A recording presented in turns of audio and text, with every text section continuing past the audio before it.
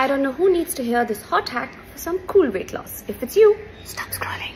Cook, cool and reheat common carbohydrates to cut their glycemic index by 50%. For example, rice. Cook it, chill it, reheat it and say goodbye to high GI. You reduce GI from 78 to 54. Breads. Just by freezing and toasting it, you reduce GI by 39%. Now for potatoes. Boil them, cool them, then mash them and cut sugar spikes by a good 30 to 40%.